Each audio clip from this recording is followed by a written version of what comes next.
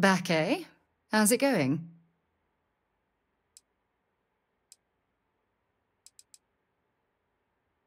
Honestly, I like when you get personal. Absolutely. Sona is clever, and she's proven that she can tackle anything life throws in her path.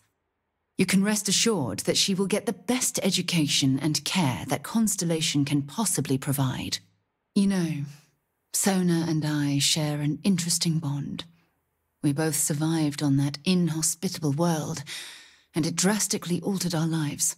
Most importantly, though, I'm certain we're both stronger after the experience. There was a particular someone back in my days with the UC Navy. We actually became quite close at first, but as I rose in rank, I became more interested in my career than what she needed from me. I let her drift away. By the time I realized what was happening, it was too late. She requested a transfer, and I lost touch. Anyway, I've dated other men and women at various points in my life, but I'd hardly classify any of them as relationships. As you might have guessed, I tend to concentrate on work and let my personal feelings fall by the wayside. It often drives others away.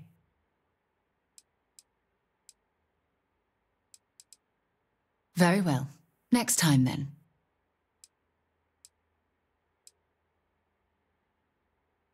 Oh, damn.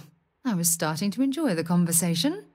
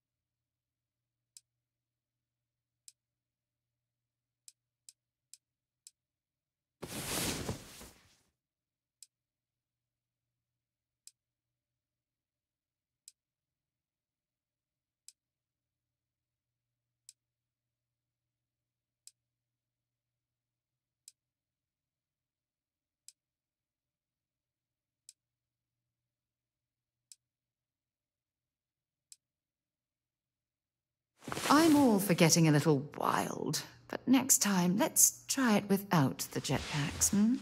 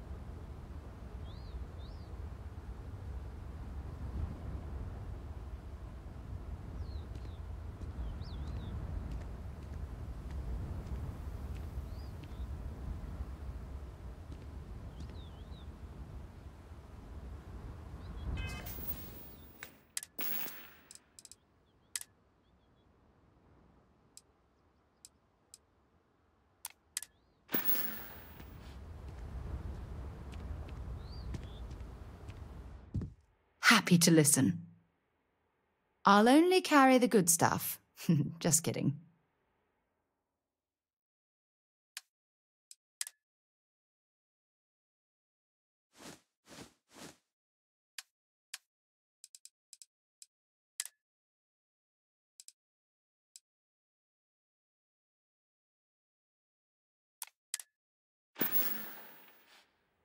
It was nice talking to you again.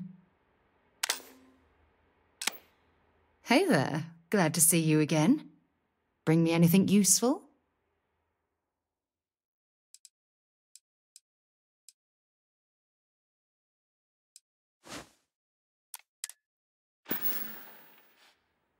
Don't stay away too long. If you need something, I've got your back. Have something for me?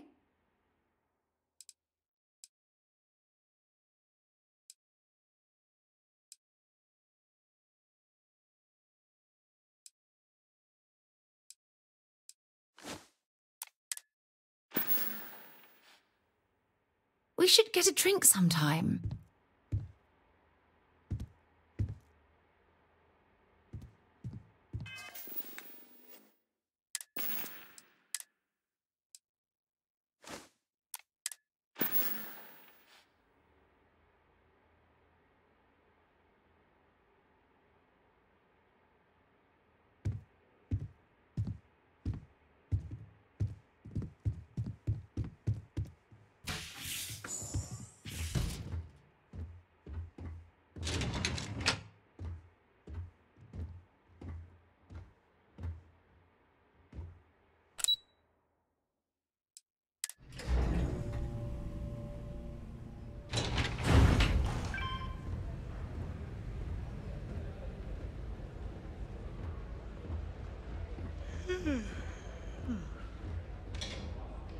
Hello there.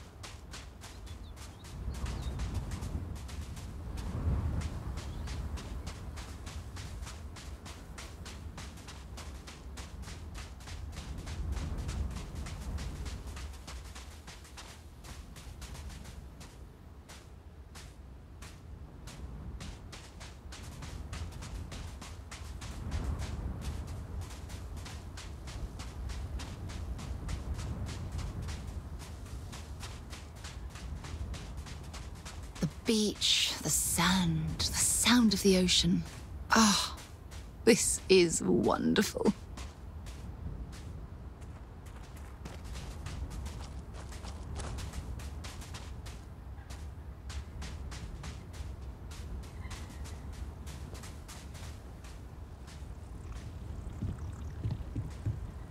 I'm fairly new here, so sorry in advance if I screw something up. I'm here to satisfy your needs. I hope your stay is a pleasant one.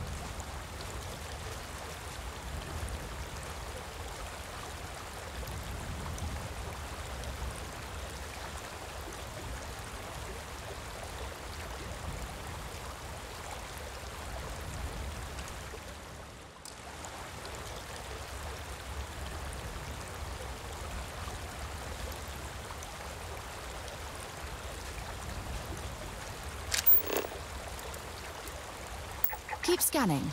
I'm sure there's something nearby.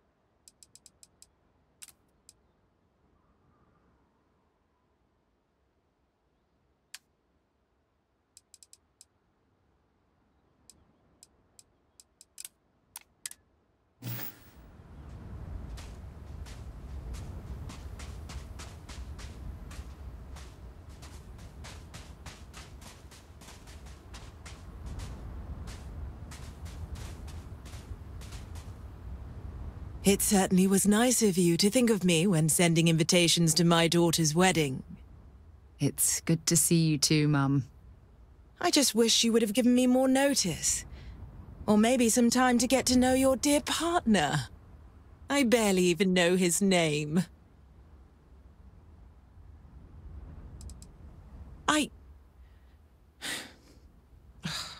You're right. I'm sorry. I haven't heard from Sarah in some time, and this was all a lot to take in all at once. Like any mother, I just want what's best for my daughter. As long as she's happy, I will be too. I apologize for adding any stress to your special day, my dears. Oh? All good things, I hope. I know our relationship has its ups and downs, but at the end of the day, my daughter is my world. Oh, Mum, I'm blushing. It was nothing bad, I can promise you that. I was just saying how we don't speak much, but I hope that will change. Anyway, I'm sorry, Mum. I know how this must all seem to you.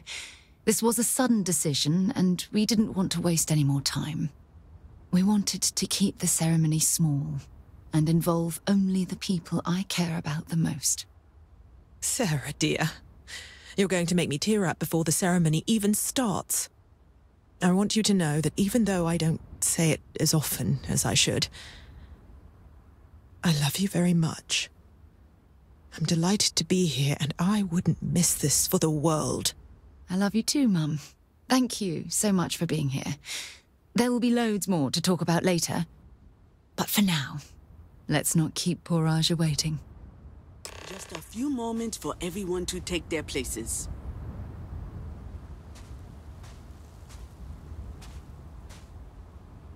It's so lovely to see you, Sarah. It's wonderful to see you too, Aja. This is the one I told you about. I've heard a lot about you. All of it good. You're quite a catch. 10 seconds in and already you're embarrassing everyone. Before we go any further, I just want to make sure that you are right for Sarah. She's quite special,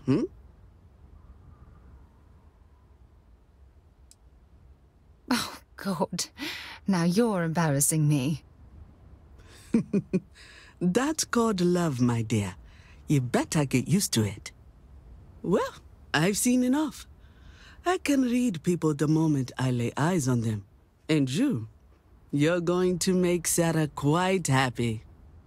Coming from you, Aja, that means a lot. Of course, Sarah. You know I always look out for you. Now, are we ready to begin the ceremony? Very well. If everyone's ready, then I'll begin. It's been years since Sarah Morgan and I have spoken. And though it might appear that we've grown apart, I feel that we've become closer friends than ever before. When I received the message with Sarah's intent to marry, and that she wanted me to officiate the ceremony, I was overwhelmed with joy. Not because she had decided to rekindle our friendship, but because she was allowing me to share the happiest moment of her life. I can't imagine a greater honor. And for that, Sarah, I thank you. I wouldn't have had it any other way, Aja. Before you present your vows, I'd ask both of you to remember that love is what brought you together today. It is a foundation upon which a structure of trust, faith, and affirmation is built. This structure can be absolutely impenetrable if you both agree to love each other unconditionally, with faith, devotion, and acceptance. And most importantly, to allow yourself to be loved. Remember, there are no other bonds more meaningful than the one you are undertaking today. You should cherish this moment and hold it close to your hearts as a reminder of the love you share. If you both are willing to abide by these words, then you can be assured that your lives will be filled with joy and happiness forever. That was beautiful, Aja. Thank you. Did you need a moment, Sarah? No, I'm fine. But I wanted to say something before you continue. When we stood beside that waterfall in New Atlantis, you told me that I deserve to be with someone who understands my feelings. It was at that very moment I realized I wanted to spend the rest of my life with you. Your love means everything to me.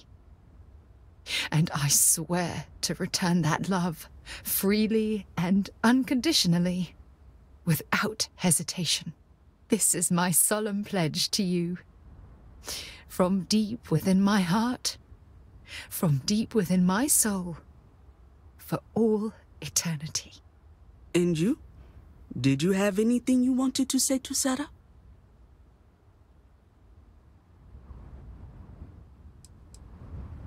I know it will.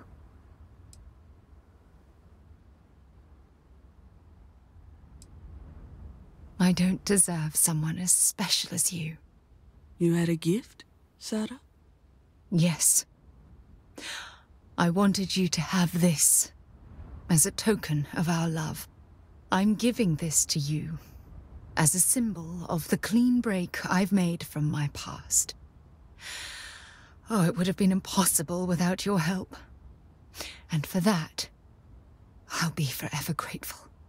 With these promises of affection and these vows you've exchanged, by the power vested in me by the Articles of Constellation, I happily pronounce you life mates.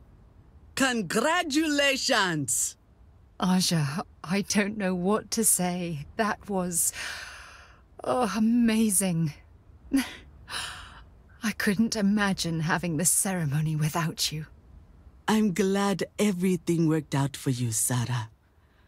I'm only sorry that we waited so long to reach out and contact one another.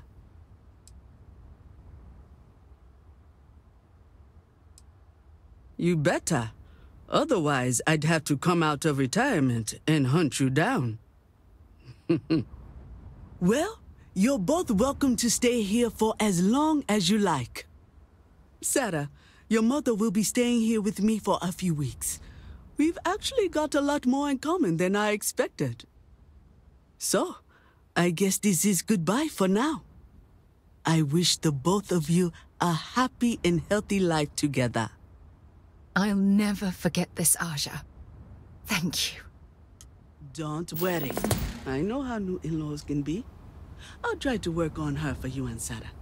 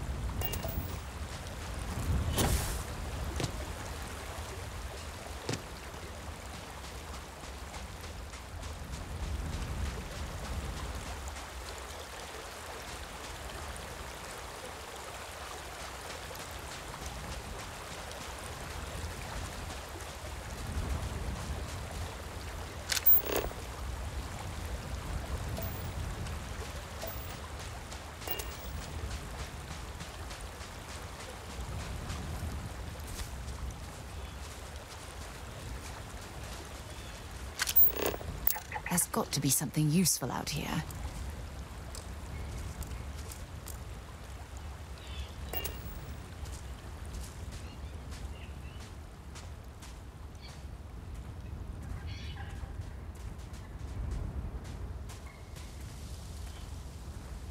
Well, well. Back for more, eh?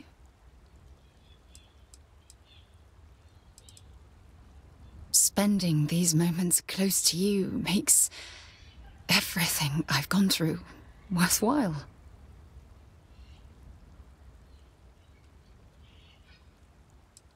If it keeps us close, then I'll gladly say those words every time you ask.